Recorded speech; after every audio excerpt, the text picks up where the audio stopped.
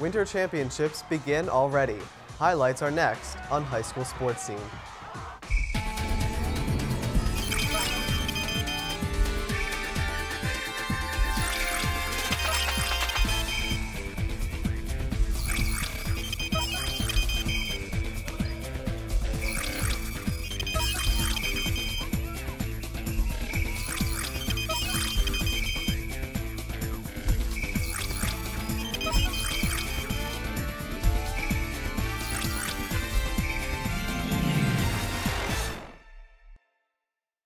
Hi, and welcome to this edition of High School Sports Scene. I'm Ryan Plano.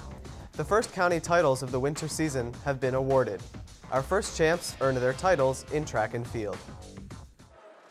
The 2012 Baltimore County Indoor Track Championships, held at the 5th Regiment Armory, had a familiar feel, as for the third consecutive year, Hereford's boys and girls teams earned the title of county champs.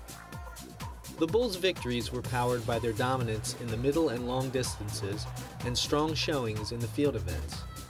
On the boys' side, Hereford junior John Luckin ran to victories in both the 1,600 and 3,200 meter runs.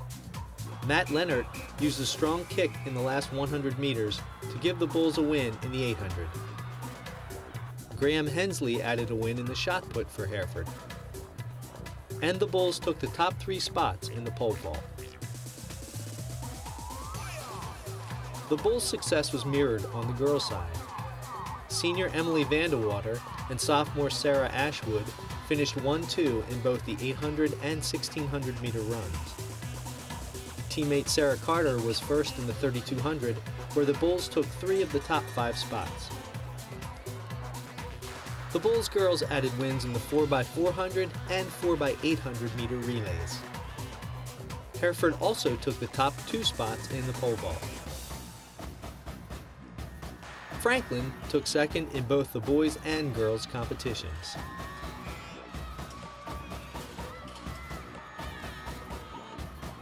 Other strong individual performers included Western Tech sophomore Sharon Dorsey with wins in the girls' 300 and 500 meter dashes, and Milford Mill senior Raquel Moses, who won the 55 meter hurdles and anchored the Millers' winning 4x200 meter relay squad.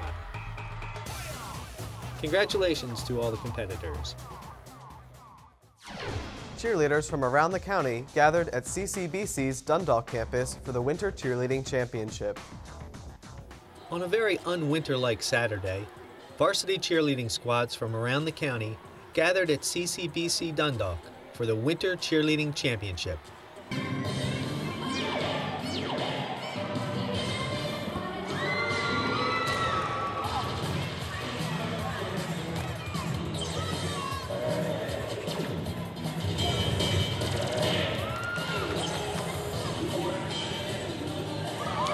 For over 2.5 hours, the teams entertained a packed house with routines filled with cheers, dance, and gymnastics.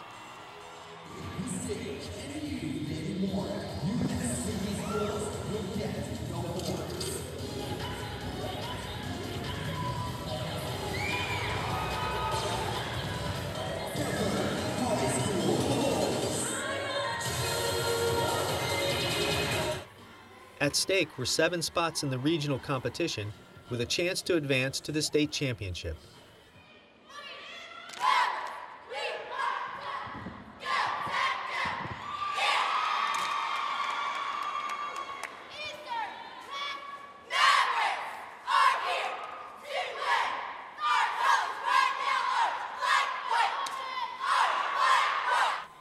While the cheerleaders awaited the final results, the coaches honored one of their own as the Coach of the Year, longtime Delaney coach Kim Betancourt. When the points were tallied, the final results were announced. In 7th place, the Tapsco.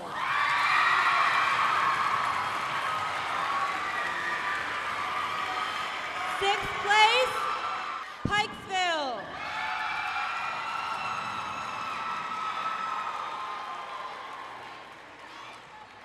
5th place, Kenwood.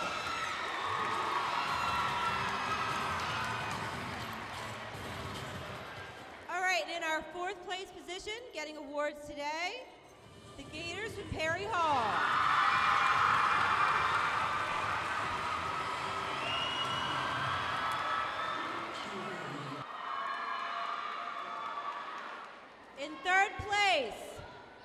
Franklin Indians.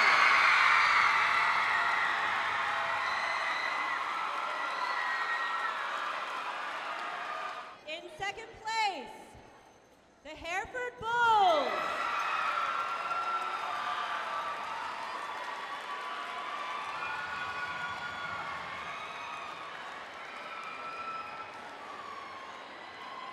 And in first place for the Winter Baltimore County 2012, our champions are the Eastern Mavericks.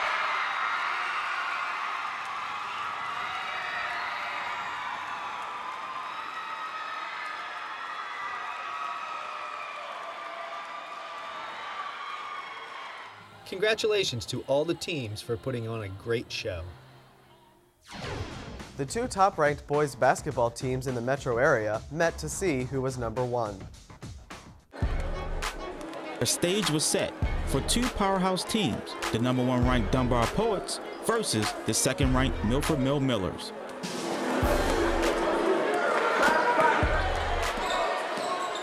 Game got off to a quick start with a steal from Control Myers, and he knows how to finish.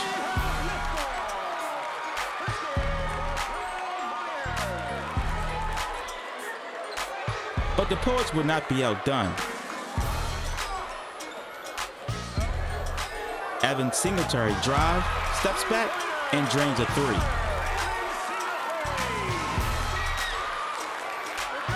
Both teams kept coming at each other, one above the rim, and the other from long distance.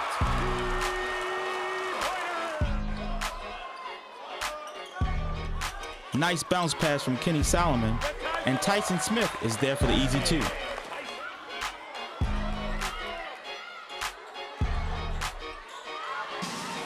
Dunbar came right back. Gavin Pettiford penetrated with a nice dish to Aaron Parham with a strong finish.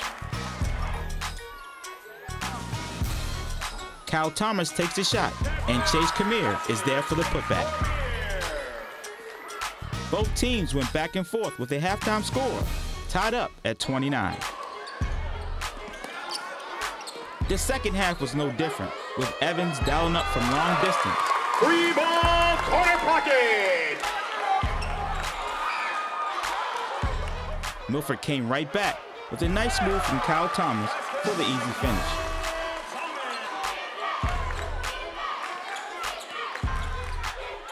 With time running down, Roderick Harrison makes a clutch shot. Dunbar is forced to foul. Missed foul shots could have sealed the game for the Millers. Dunbar still had a chance.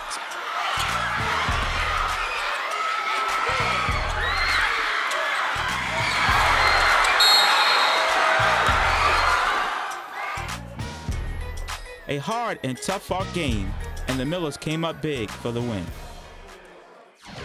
One of the key players for the Millers is point guard Chase Cormier. He is also this month's Outstanding Male Student Athlete. Here's Emma McDonald with the story.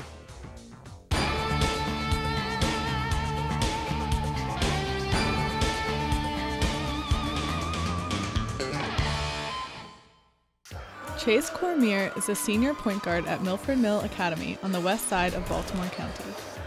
Moving up to the varsity basketball team as a sophomore was a big adjustment for Chase. It was difficult when I moved up to varsity because everybody was bigger, stronger, and faster than everybody on JV. My first impression was he's a very competitive young man. He worked very hard, and he seemed to really love to play basketball. For the past 2 years, Chase was a reserve player for the two-time state champion Millers. This year, he has moved into the starting point guard position. Our past 2 state championships, he sort of played that role where he came in, gave us a spark off of the bench. We had some pretty good players in front of him for him to learn from. So he took the opportunity to learn and has developed, and now it's his turn. It was a little painful watching because you're so used to playing all the time. But I had to be real patient with my turn, wait for them to graduate, and that was my turn. As the starting point guard, Chase has embraced his role as leader of the team on and off the court. Now that I start games, you have to start on a good note.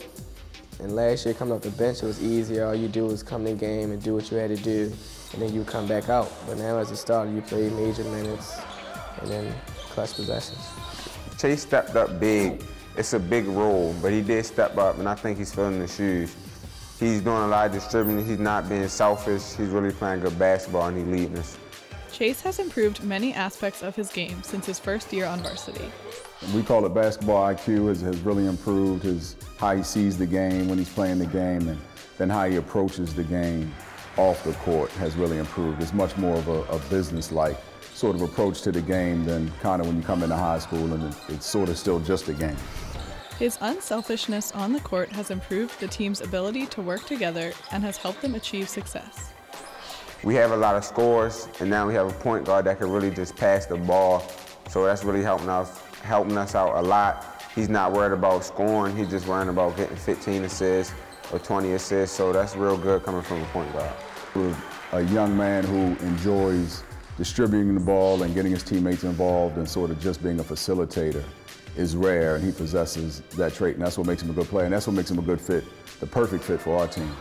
Chase has taken his role as point guard further than just basketball by supporting his team in school as well. He's a good person.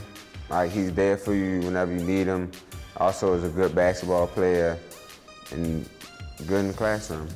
Off the court, we call each other brothers. We always do everything together. We sit with each other at lunches. We do our work together in study hall. We go out together all the time. He sort of embodies everything we want a young man to be. And so when the other players see him in a leadership role, they want to take on those same qualities. Because of Chase's intelligence and basketball skill, Coach Holly sees more than just playing basketball for Chase in the future. I see him as a coach. He understands the game well. He sort of approaches it cerebrally, so I think that would be a good fit for him in the future. We'd like to wish Chase the best of luck in his future academic and athletic career. For High School Sports Scene, this is Emma McDonald. Congratulations to Chase. To honor his selection as this month's Outstanding Male Student Athlete, he will receive an award provided by Allogram Incorporated in Timonium. Coming up next is Randy Dace with Coach's Corner. We'll be back in 2 weeks with another edition of High School Sports Scene. We hope you'll join us then. Until then, I'm Ryan Plano. Thanks for watching.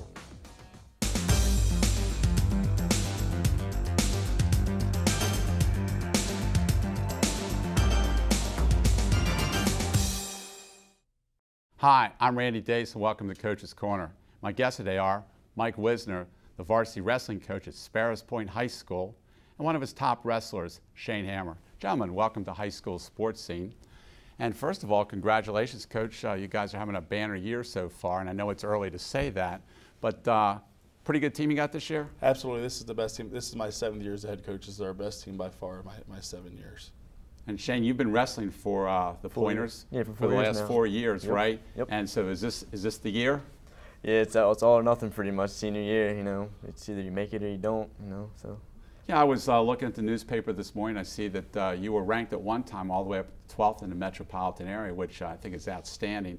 And you know, you've dropped down a little bit to honorable mention, but you had to run against 2 big schools, didn't you? Back to back. And go ahead. Back to back. Owings Mills, which is ranked I think at the time 6th, and then Hereford, which is always a county power. Those 2 schools have been the best in the county in the last 10 years. And our third loss in the tournament was to Mount Vernon, which is one of the powerhouses down in Virginia. And that's outstanding because you are a 1A school, and you want to explain to our viewers what we mean by a 1A school. Well, in a 1A school, we're the smallest school in the county besides Carver. So we're only dealing with 800 kids, whereas Perry Hall, some of those other schools are pulling from 2,400 kids. So we're at a distinct disadvantage, and we just started the rec program last year. So not only the fact that we don't have a lot of kids to pull from, we don't have these kids coming in with any kind of experience. So we're really fighting against a lot of things, but we find a way. That's our team motto, find a way. Now, Shane, you wrestled against Owings Mills and Hereford, and tell us about your experience against those 2 powerhouses. Well, I mean, of course, for the 4 years, they've always been a powerhouse, like Whisner said. It's, you know, they always have like good kids on their team, you know, state rankings, and you know, last 152 match against Demetrius Johnson, you know, he won states last year, so it's always going in with a dog fight, you know, if I would beat him, it would put the rankings above him, obviously. You know, it's always a tough match with those schools. And what was the score with him this year? It was 6-4. You know, he beat me by 2 points. You know, that's outstanding. Yeah, not bad. Now, Coach, you want to tell us, when we talk about a match, tell us what a match consists of with one wrestler, as far as the times and limits, things like that. Wrestling match is 3 periods, 2 minutes long. Then it goes to various overtimes. If you wrestle the entire match, it's 8.5 minutes long, which people don't think that sounds like a lot. But if you can wrestle a 6-minute match, like, it's one of the things I tell my wrestlers. If you can wrestle a 6-minute match, you can do anything. And then in the course of the match, you score various points, takedowns, near falls, those kind of things. So a match like in Shane's match, 6-4, is a very low-scoring match. You're talking about a couple of points scored over a course of 6 minutes. It was a really tremendous effort against a defending state champ. Coach, what makes a good wrestler to you? What are you looking for? Heart. Heart. Heart. Wrestling's a sport where, you know, injuries happen. You have to be disciplined and you have to have heart. Because your first match is not with your opponent, it's with the scale. You got to make weight. Some people can handle that. Some people can't handle that. But you have to have discipline. You have to have heart. You have to be willing to fight harder than the other guys fighting. Mm-hmm. And Shane, I always look at wrestling as a sport that's, you know, I have great respect for it, but I would not want to do it because you spend your time in a small, hot room and you're running and running and trying to lose weight. Why do you love the sport? It always pays off in the end. You know, when you get done the season, you can always look at yourself and be like, I did everything I could, you know, and everything, accomplishments are always awesome, you know. I placed second in this tournament, you know. Of course, I had to lose 5 pounds for the tournament, but it was always worth the hard work, you know. It always pays off at the end. You say losing 5 pounds. Can you tell me how to do that? Because I've been looking to lose some weight. I mean, you can either do it the hard way, you know, the day of the match, you're on a bike, you know, just, you know, sweat clothes, just getting everything out. Or, you know, you smaller your meals, like instead of eating, you know, 5 double cheeseburgers, you cut down, you know, maybe a sandwich and a banana and a water, and you just, you know, portion down in your meals, you know, it always pays off. Now, Coach, when you talk about wrestling, I sort of feel the passion in your voice, and I guess we better mention you're a product of the Baltimore County Public School System, aren't you? Absolutely. An Eastern Tech grad, and tell us the sports you played at Eastern Tech. At Eastern Tech, I did football for 4 years, wrestled for 4 years, and I did lacrosse for 4 years. And what weight did you wrestle? I wrestled 189. Did you? My senior year, yeah. Okay. And then you went on to Tallahassee University, and now you came back and you're a social studies teacher at Sparrows Point. And it looks like to me you love your job. Absolutely. I'm in a great environment. I've been at Sparrows Point for 10 years, like you said. I've been coaching the whole time that I've been there. It's a great environment. We have a great principal, Mr. Sierra Coach. He's been there for my entire time. Great athletic director, just a great support staff that we have. There's a great group of people, and I don't know anything else. I hear stories all the time about.